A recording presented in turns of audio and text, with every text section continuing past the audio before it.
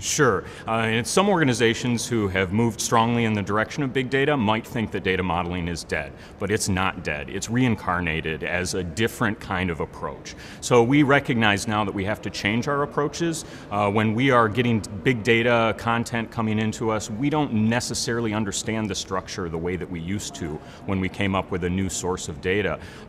What that means is that data modeling needs to be more flexible. It needs to involve more different roles within the organization.